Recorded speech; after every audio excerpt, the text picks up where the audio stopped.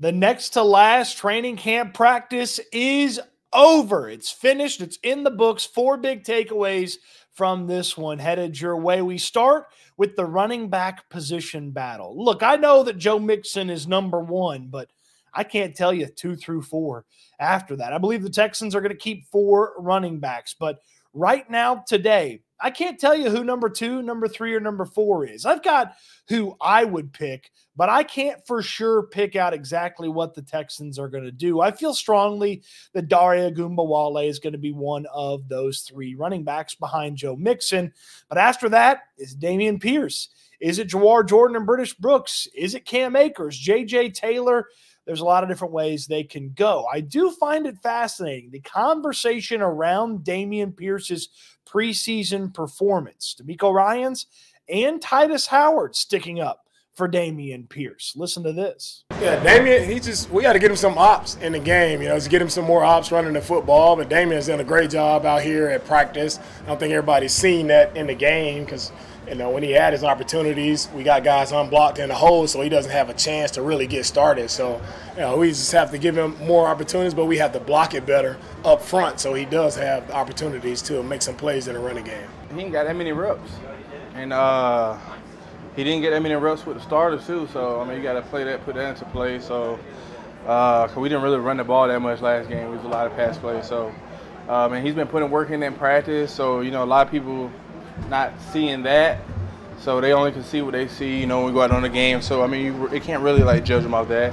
It's a small sample size to the stuff that he's done and the work he put in, so he's going to be just fine. Look, it hasn't looked good in the preseason games. It's looked okay in practices, not great by any means. I would tell you that Cam Akers, in the totality of the time that the two have been teammates, has looked better than Dameon Pierce to this point. Same with Dare Ogunbowale, but the coaches and the players get to see the film, get to break it down. And if Pierce is indeed executing and the guys around him aren't executing, then he's got every consideration to make this roster. I do wonder if we see Dameon Pierce play a lot. DeMeco Ryans talked about get him some reps. If we see Dameon Pierce play a lot in the final preseason game, that is not a good indication of his status and standing on this team. Now, obviously, someone's got to play. It can't just be Jawar Jordan and British Brooks the whole time. J.J. Taylor and Cam Akers should be in there. And I would think even maybe a little bit of Dare Ogunbowale. But if Pierce plays a lot in the final preseason game, that doesn't bode well for his chances to make the roster. And I would think that maybe the Texans should go about trying to explore life after Dameon Pierce via a trade. And look, if nothing comes up with a trade, then go ahead and just move on. Cam Akers, Dare Ogunbowale, one of the rookies, and Joe Mixon can be your running back room. The other rookie can find himself on the practice squad, maybe with J.J. Taylor as well. And you have a bunch of guys in the building on the roster and the practice squad that can execute the offense and know the offense should you ever need to turn to those guys. And maybe this is a over talked about point because if Mixon's super healthy, he's going to get the bulk of the carries. The number 2 carry guy on the Bengals last year, 44 carries. Yeah, that's right. Number 2 in carries on the Bengals last year, 44. You don't have to have a whole heck of a lot of other carries outside of Joe Mixon if Mixon is right. So maybe we've belabored this point too long. But moving on from Dameon Pierce, if he's not cutting the mustard, that would make sense. And if you could get maybe move up in a round from a trade perspective because you send him to someone else, maybe right up 45, Cowboys could use him, then that would be a benefit for the Texans, and a new start would probably be a benefit for Dameon Pierce. Great personality, seems like a great guy and a great teammate. It just hasn't clicked to the level that I feel like it needs to click from a football standpoint. Akers, Ogunbowale, and even the rookies from time to time have been better. One little side note, British Brooks played a little bit of fullback in this practice. Something to keep in mind as cut downs start to show up here in the next few days or so. They got a joint practice, preseason game, and then boom, you could start seeing guys turn in their playbooks shortly after that. A minute here for my new friends at Autograph. Autograph is a free-to-download and use app that puts all your Texans content in one little space. And it's not just the Texans, any of your teams. I've got it downloaded. It's got my one-stop shop for Astros news, my Texas Tech Red Raiders, and of course, you can catch my Texans stuff right there in the Autograph app. You read articles, you watch videos, you listen to podcasts, and you earn coins that then turn into rewards down the road. I'm talking about ticket rewards, merch rewards, autograph rewards, and so much more. Autograph wants to reward real fans for being real fans. It's real simple right there in the app. Get the download of the free app. Use my code STOOTS, STOOTS, when you sign up, and start following the Texans and have that one-stop shop for all the content that you'll need on the Texans, including yours truly, right there in the Autograph app. My good buddy, Tom Brady. Okay? I say buddy because I'm telling you about his app. He invested in this app. He helped create this app, and he wants real fans to have real big rewards for being big fans, and you can get that with the Autograph app. More information in the link in the description down below. Number 2 in the 4 big takeaways from the Texans training camp practice, the wide receiver battle continues to be a tough one. Just like I can't tell you for sure who 2, 3, and 4 on the running back depth chart are, I can't tell you for sure who 5 and 6 on the wide receiver depth chart are. And look, if Noah Brown is not ready to go to start the season, say he has to begin the year on PUP, this gets a little bit easier to figure out for the Texans. It still doesn't become all the way easy, but it gets a little bit easier. Obviously, Brown would eventually be coming back if he starts the year on the physically unable to perform list. So you'd eventually have to make a decision on the wide receivers. But if Brown's good to go from day one, and you got 2 spots along with Tank Dell, Stefon Diggs, and Nico Collins, you get 2 spots in a 6 wide receiver room on the roster. I would tell you John Mechie's on there. Mechie had an incredible catch today. And the biggest thing for me with Mechie, and I'll describe the catch here for you in a second, is consistency. Putting it together day after day after day. That's not something he was doing early in training camp, but has some good practices, has the preseason game that he did, and then the catch today. I was standing right there as he caught the ball. Davis Mills hawked the thing, sent it down the field, and the ball skips off of C.J. Henderson. You see John Mechie the whole time. You can see his eyes navigate where the ball was. As the ball kind of pops up in the air, Mechie rips it down, touchdown. Okay, had some success in the one-on-one reps as well. I would tell you, Mechie is very much for me gone from the 7th guy, the 8th guy, to absolutely the 5th or 6th guy for this team. I don't know exactly where he is, but if you told me he was the 5th wide receiver for this team the day after cutdown day, I'd believe you. I certainly would. Now, figuring out who the guy is with him, I'm leaning Xavier Hutchinson. I just like the youth. They run the ball with Hutchinson a little bit. And though the special teams usefulness is less than a guy like, say, Robert Woods, who can return punts for the team, I just feel like there might be a little something there with Xavier Hutchinson. And boy, did he have a great catch. It rivaled Mechie's catch. Davis Mills, again, launched the ball, and a DB was right there on Xavier Hutchinson's hip.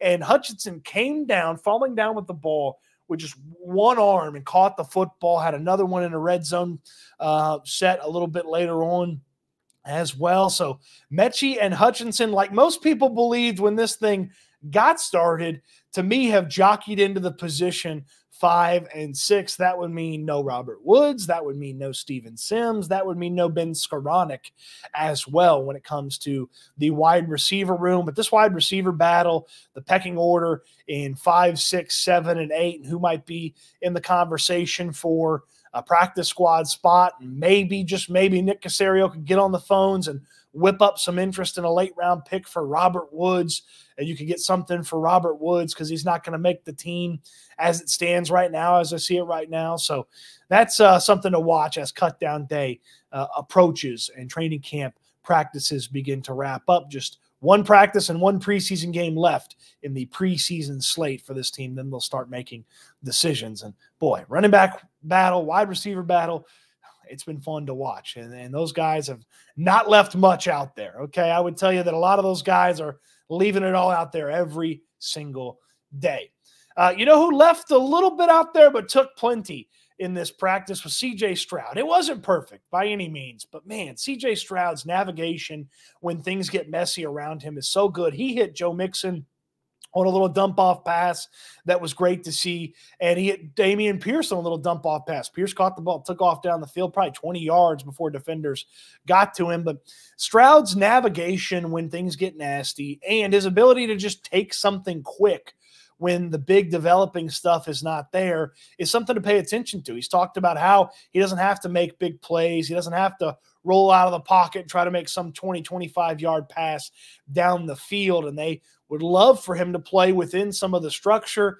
Can't go broke taking a profit, as they always say, the old football cliche about little dump-offs and short stuff. But even some of the short stuff that he attempts to execute is not just like a little dump for 4 yards. Sometimes they've got stuff 10, 12, 14 yards down the field, and he's got a guy 8 yards over the field, and then boom, next thing you know, it's second and short because C.J. Stroud takes what is there and what the defense is allowing him. He did have some absolutely great moments when the offense hums, man. When the offense is rolling, it is going to be so hard to stop.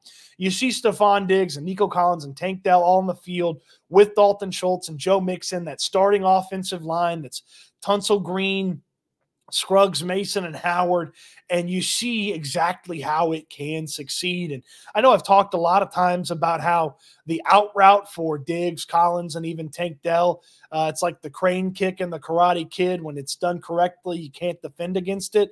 Well, they were crushing the middle of the field, and Bobby Slowick drew up some really impressive ones that just had Tank Dell and Stefon Diggs running free over the middle, taking care of their business. And man, when Diggs gets the ball in his hands, and they've talked about this, the Texans have, they really like him as a runner. So I know you think about Diggs, big plays, he's caught the ball, DB's right there, but like they like to get him going, head of steam over the middle, get him the ball and let him take off with the ball in his hands. He did that in practice. Now I say, it was good. And then, the bad of C.J. Stroud was he was a little off early. He sailed one to Stefon Diggs in one-on-ones where there was a miscommunication between the two. And then he sailed one in one of those early team portions, and it was right into the lap of Kamari Lassiter. Stroud also threw an interception late in the 2-minute drill when you had to get into the end zone. I mean, there's no other choice. He had to throw it deep and try to get into the end zone, try to make up a lot of yardage in a short amount of time. I couldn't see exactly who had that interception, but Stroud, really good today. Couple of hiccups here and there, but again, I just like that short, easy stuff, that navigation in the pocket from C.J. Stroud. I like what he's bringing to the table there, and I can't wait till Indianapolis week 1. He's going to pick those fellers apart. Speaking of picking people apart, man, Kamari Lassiter was giving Tank Dell the business on one of those early reps. He got in there and was able to bat the ball away. Dell couldn't come up with it. Lassiter's been really impressive, and he's the fourth big takeaway on this one. Look, we know what Derek Stingley brings to the table. We know what he is, but Kamari Lassiter was one of the bigger question marks about this team. The guy opposite Derek Stingley, who was going to do it? Was it going to be C.J. Henderson or Jeff Okudah, the former disappointing top picks, or was it going to be the second-round rookie from Georgia who people thought were slow? And I'll tell you this right now, I have never once in training camp, and we're 18 training camp practices that I've got to see with my own two eyes, I've never once thought Kamari Lassiter's looked slow. He has never looked football slow. So he might be workout slow, 40 times slow. Kamari Lassiter is not football slow. He is right there with those guys every step of the way when he is locked in and in good coverage. The locksmith, when he gets locked in, he's fun to watch. Look, there's going to be some rookie moments for Kamari Lassiter. It's not going to be perfect. He's not going to be, a Derek Stingley copy and play to that level, but he's going to be better than a lot of the guys drafted ahead of him in the 2024 NFL draft. There'd be some GMs wishing they'd made a different decision. There'd be some prognosticators eating some crow. Maybe they'll wash it down with some Kool-Aid. I wanted Kool-Aid McKinstry, and they ended up with Kamari Lassiter. Initially, I wasn't too happy, but I saw the vision, and now I definitely see the vision after the training camp practices from Kamari Lassiter. Man, it was a fun one at training camp, the next to last training camp practice, the final one. You do not want to miss it. The breakdown tomorrow is going to be epic. The Rams are in town. Sean McVay brings the LA Rams to town for joint practices. What a way to finish up training camp. What'd you make of the big takeaways today? Let me know in the comment section down below. And how excited are you for joint practices wrapping this sucker up when it comes to training camp practices? That's going to be a fun one. Let me know in the comment section down below. On your way down there, throw me a thumbs up on the video. Subscribe to the channel if you haven't already, and check out the description and learn a little bit more about our friends at Autograph. It's an app that's free to download. Sign up with my code Stoots, STOOTS, and just consume stuff about the Texans, and you'll get rewarded. And all the different rewards that come down, from merchandise discounts to special offers to down the road free tickets, playoff ticket discounts. Man, there's so many different things that Autograph's going to bring to the table, and all you have to do is be a fan. Real fans, real big rewards with my friends at Autograph. So check them out in the link in the description down below. We'll get you signed up on your phone. Again, free to use, your one-stop shop for content. You see these videos right there on the Autograph app. You see the Houston football stuff right there on the Autograph app. Don't miss it. Don't miss it. Appreciate you watching the video. Hope you enjoyed it. And I can't wait till we talk Texans again soon.